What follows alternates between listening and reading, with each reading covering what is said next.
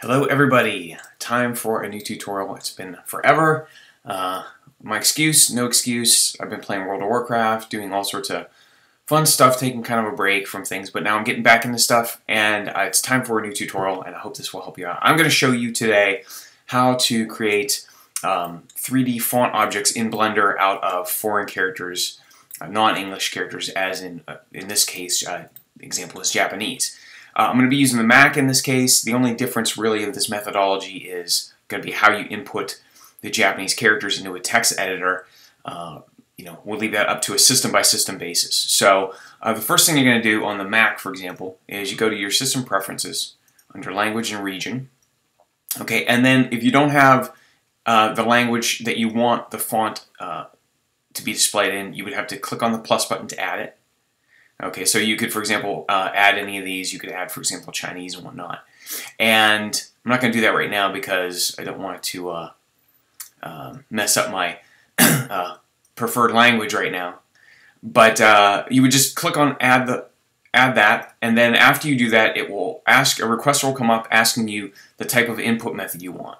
So just go ahead and input the type of input method you want to use, depending on your preferences. Okay, so I've already got English, Japanese, I've got Korean added here as well. So you can see once you do that, up here there'll be a little drop-down box, and you have your options for adding things.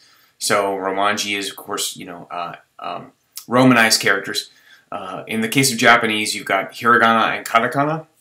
The Japanese has two syllabaries. Hiragana is for inputting Japanese, and Katakana is for representing words that come from outside of Japanese language. Okay, and I've got my Korean and my Chinese and stuff here, but for this case, we're going to create, this is Vengeance, Katakuchi, in Japanese. This is from my upcoming Godzilla fan film, Godzilla Vengeance. And so, if you don't know Japanese, for example, you can go to Jisho, and you can just type in a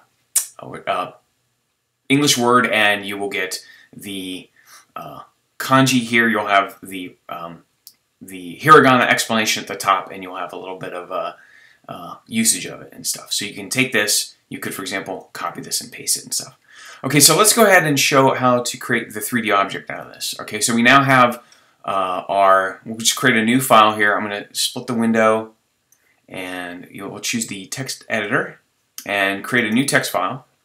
Okay, and then we'll go ahead and input some text into a text edit window. We can't use the Blender text edit window because it does not support different fonts and whatnot. So I'm just going to bring up text editor and then go ahead and choose hiragana as my input method and katakuchi.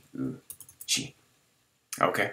Oh, it already had it in there for me. Usually it'll have a drop-down list of different types of kanji that you can select that have the same pronunciation. Since I already had it typed in there before, it just came up immediately. So you can just go ahead and copy that. Now click into Blender, into the text edit window, and paste it. And you'll just see these blocks because, like I said, the text editor in Blender does not recognize the outside characters.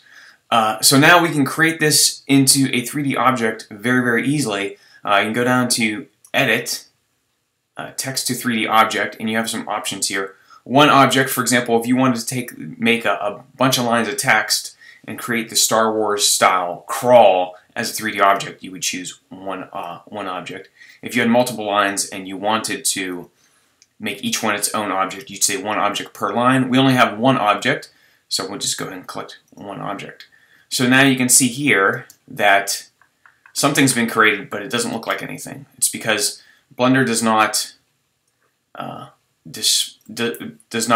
the Blender font by default does not display the foreign characters. So let's go to the font tab, and we'll just load a Japanese font. Click on the little button there, library and fonts, and I have one in here, and it is called Osaka. So you can search for that if you want, or you can use other fonts. And then once you say OK, now you can see that we have the font object. All right. And the nice thing about this is it's a true font object. You can extrude it, you can bevel it, you can change the resolution and do things that you can with normal Blender font objects. And of course you could, for example, animate these parameters as well. We can go to here and then go to here and extrude it. Alright, and you can see that we can animate that. And so that's one of the reasons why to do it this way instead of doing it the way I showed you before on how to create a 2D object out of like an Illustrator file or something. This retains all the capabilities of a Blender font object, and you could always go ahead and re-edit it by pasting in new text and stuff like that. So that is how to create Japanese font objects inside of Blender. I hope that tutorial helps you out. I'll have more stuff coming. Stay tuned.